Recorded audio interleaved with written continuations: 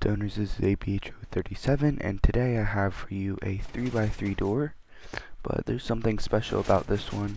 It's too wide, but the thing about it is all the wiring fits inside of the layout for too wide, so it's just, if I'm not mistaken, 8 tall, like 1, 2, 3, 4, 5, 6, 7, 8, so it all fits out inside the layout of the pistons in both ways.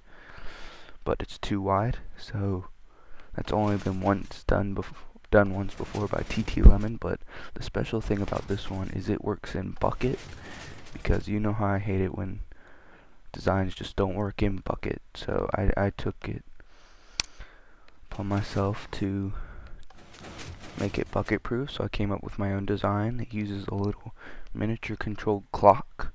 So what happens is I flip the lever, the repeater turns on, turning on this redstone to stop the clock, to turn off that torch. Then when excuse me. Alright, so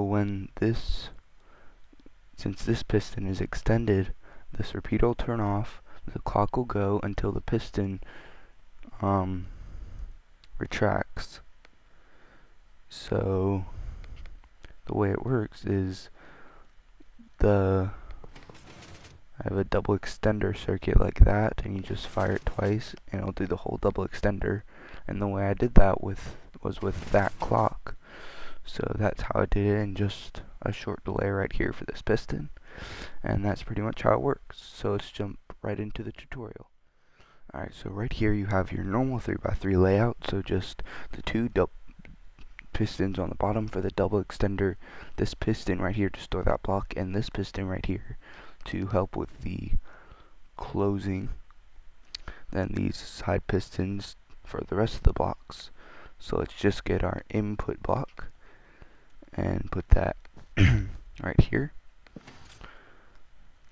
and a torch right there with a block, torch, block, and we should probably turn this off first so it doesn't get messed up, and a torch right there. Just fix all this.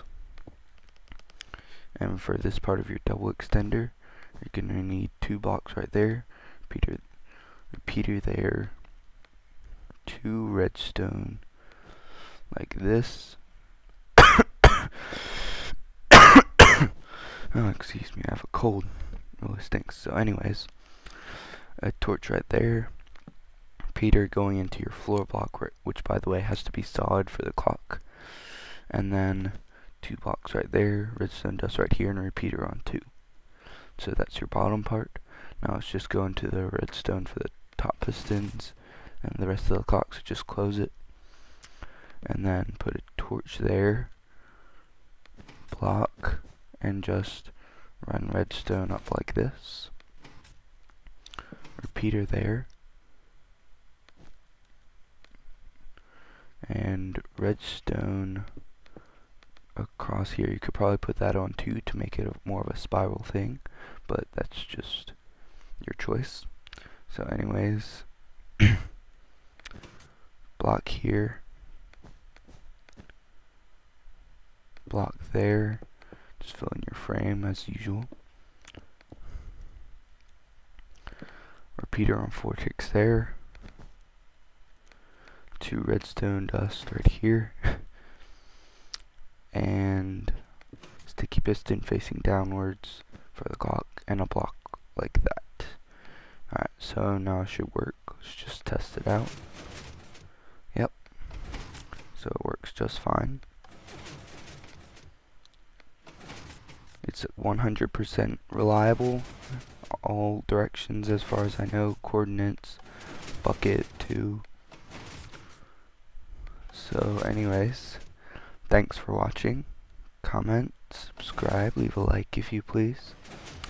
I will see you next time.